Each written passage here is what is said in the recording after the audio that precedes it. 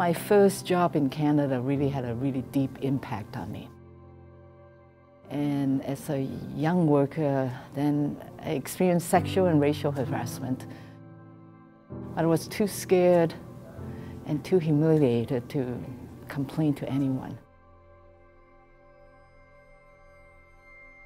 Après les Forces armées canadiennes, après un an, ils m'ont mis dehors pour homosexualité.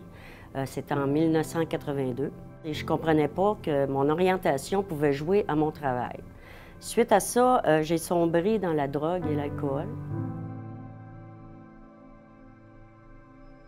When I was hired as a coordinator, I moved into a location of one of the affiliates, and the first reaction from the staff, the male staff there, was, "Who did you sleep with?"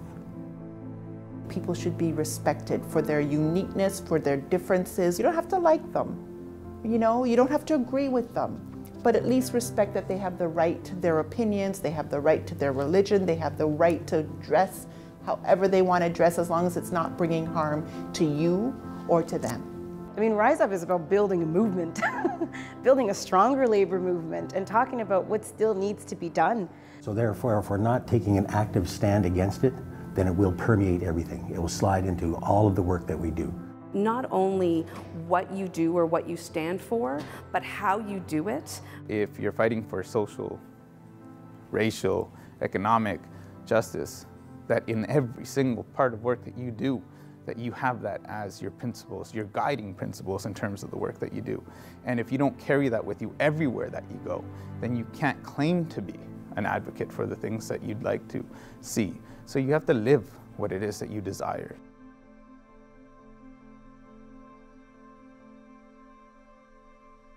Rise up. Debout pour nos droits. Chile. Juntos se puede. Todos unidos. Harambe!